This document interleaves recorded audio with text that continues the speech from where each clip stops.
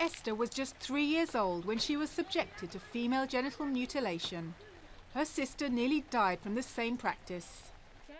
Now, as a mother, she's sent her 2 daughters away from their village in a bid to keep them safe. I'm already a victim, so I don't want for my children to be a victim of FGM. That's why I take them from here and carry them in the town.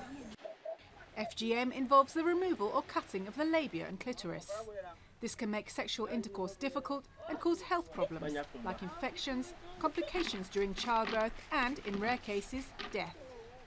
Secret women's societies, known as Sunday, carry out FGM as part of a coming-of-age ritual. The tradition is deeply rooted, with half of Liberian women subjected to it. But groups like Women's Solidarity are fighting to ban the practice.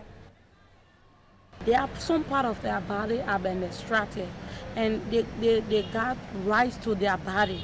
So if you are extracting some part of my body, and we say no, because my body belongs to me. Liberia's first female president, Ellen Johnson Sirleaf, pledged to ban FGM as part of a domestic violence bill. But Liberia's gender minister says the disproportionate ratio of men to women in the legislature led to the FGM clause being removed. Yes, they passed the bill, which you have not signed yet, but we strongly believe that that bill was watered down. They took off the portion on female genital mutilation. And that was a big blow to her. With President Sirleaf's mandate drawing to a close, activists fear they've lost a good opportunity to stop FGM, and that it could be quite some time before the practice is confined to the history books.